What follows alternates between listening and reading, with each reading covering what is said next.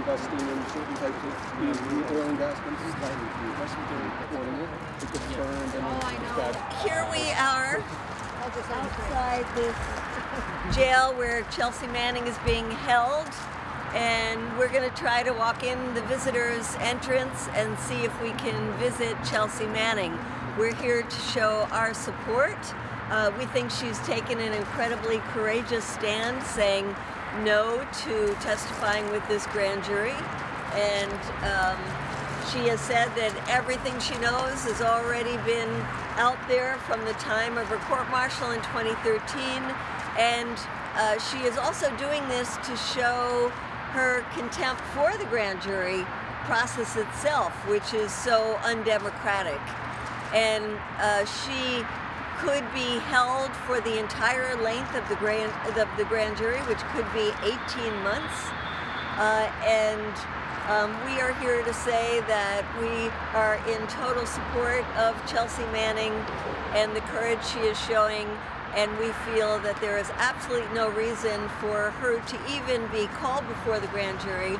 And as her lawyer said, if indeed they thought it was so important to have her called before the grand jury, there was no reason to keep her in jail, that she could have been in her own apartment instead of being in prison, and especially given her health situation and the fact that she has already been in prison for 7 years.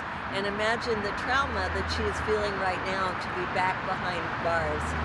Some of us have been behind bars ourselves, and we know it's no fun at all. Now, Chelsea Manning is a victim already of government abuse. She was tortured in Kuwait by the army. They put her in a cage, outside cage, for 6 months. Then she was abused at Quantico in the prison, not allowed to wear clothing. That's a form of torture. Good. You just have to stay on the other side of the street. Okay, we wanted to see if we could take a visit to Chelsea Manning. No. How does the visitation work? Visitation works like this. Once the person goes to a housing unit, they sign up for a visit, they call the people and let them know who they want to come visit, what day and time to come. Okay? And when will she be able to start having visitors? When she's classified. How long does that take? Up to 72 hours. How long has it been there? She got here yesterday. So probably the latest on Tuesday. Is there any way to send her a message that people outside are here to No, we don't show give our support? Our policy says we don't give messages to inmates. Can you give her a little No, ma'am. uplift? No, ma'am. No? Okay. Well, thank you very much. We You're hope welcome. you're treating her well. We treat everyone here well. Yeah. Yes. Okay. She's We in a male treat dorm her. or a female dorm? She's in a female dorm, right? Right now she's in our intake and receiving, so she's in the cell by herself. And Okay. after that? Then wherever she's classified to go. Okay. Well, she's, faced a lot as a whistleblower, 7 years in prison. And Okay.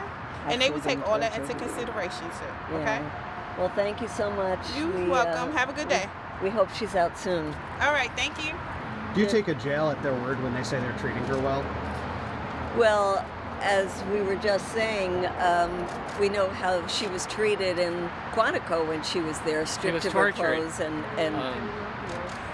what? And in Leavenworth, solitary confinement. And solitary confinement in Leavenworth, absolutely. Excuse me, ladies and gentlemen. We Yeah. have other people who are coming to see their family. Oh, okay, well, just you're move blocking over the here. entrance. Can you please just move to the other side of the street? We're greatly appreciated. Thank you. Yeah. She was a victim of sensory deprivation, which I shouldn't say even, Germany, which has denounced Nazism, calls sensory deprivation a form of torture. So I think this country is really in serious trouble. You have a president declaring emergencies when there aren't emergencies so he can get his way. And now you have people locked up because they do not want to inform on the press, to compromise the press, so they're being intimidated by prison up to 18 months. So fascism is on the rise in this country in more ways than one. So we need, our great organizations like American Civil Liberties Union and Center for Constitutional Rights. We need to really, and Amnesty International, we need to really get on this case, because we cannot have American citizens just continually abused by our own government. this is Chelsea Manning has been a long-time victim of torture, and victims of torture have a lot of trauma to deal with. It never fully goes away. I admire Chelsea so much for her courage in her initial act of whistleblowing, and her courage to stand up through all the torture and the incarceration, the court-martial, and then she was under such terrible conditions at Leavenworth. She was in solitary confinement for a long time. It really affected her health. And she had the courage to stand up and say no to the grand jury, knowing they would incarcerate her again. I'm here to support her and to oppose the grand jury system. A lot of the reasons that have obviously just been spoken, and again, to show support to someone that... Hello, how we doing? Very good thing. Okay, can I ask you, you're blocking the gate right here and cars are coming in. We don't want anyone to get hurt. Can I ask you guys to please move over there? Where's the car that's coming in? Where's the car? Cars come in and out periodically, and you're blocking our gate here. I think we could get out of the way of any car. I understand. I just don't want anyone to get hurt. So I'm going to ask you guys if you can please go across the street. No, I'm not saying you're children, but I don't want anybody to get hurt as well. Yeah, it's pretty empty here. I understand that. So can I ask you to go across the street? So why don't we just stand over here? They can always walk over here, right? No, you can't stand. Why? Can you stand over on the other side for me, please? Why can't we stand over here? Nobody's coming this way. What do you mean all right? What do you mean by all right? Well, we better go. All right for fascism, huh? Another example of rules that don't make any sense, because this gate is closed and there's nobody coming in and out, and there's absolutely no traffic. No, he's gonna, all right, we're gonna arrest you. You know, this is the kind of garbage you get at the Pentagon. All right. You know, and then they go and, all right. Chelsea is at this point, and it's interesting too. I think it was International Women's Day when this all occurred. So kudos to her for also, pointing something out that needs to be pointed out in our system that's extremely flawed, and doing it on International Women's Day, something that she is looking to move her life further into as far as her gender is concerned. I was following her for many years during her trial.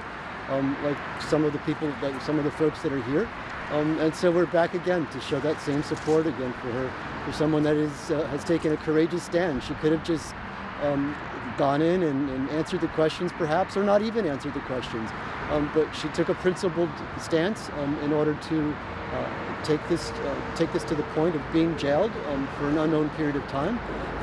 For someone that is fragile, I think that's an extremely courageous and commendable thing to have done. So I think we're going to have to organize some ongoing vigils and visitation.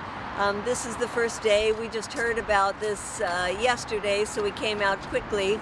We'll get more folks the next time, and we'll try to organize so that we can go inside and visit Chelsea. But thanks for coming out today, and we will be back.